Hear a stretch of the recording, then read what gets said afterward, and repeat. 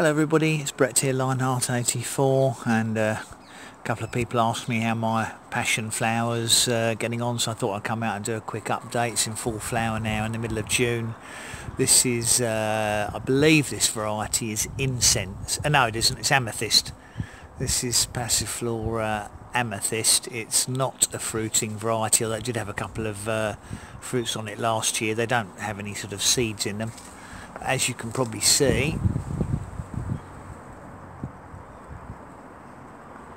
it's covered in flowers and it goes right up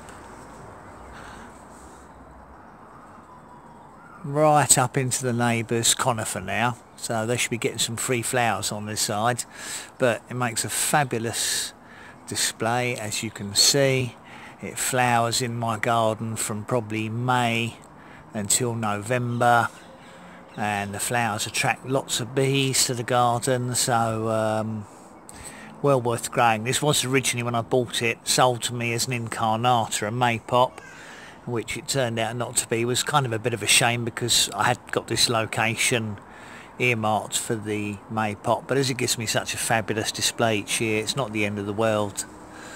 So I think this is one of the hybrids that originally came from the hardy one, Caerulea, but it's been in for 3 years now, and it hasn't died back at all in winter actually, although you can cut it back hard. But as you can see, it makes a lovely display. The flowers do have a scent, nice scent to them, and well worth growing. Can't get any closer because the other plants in the border are in the way, but I think you can see anyway.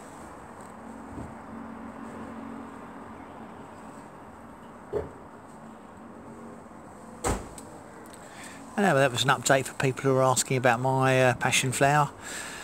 Thank you for watching. Please remember to like the video, share it, subscribe to my channel if you haven't done so already, and remember that if you hit the bell you will be notified of new videos as they come up. Brett out for now. Catch up with you all soon.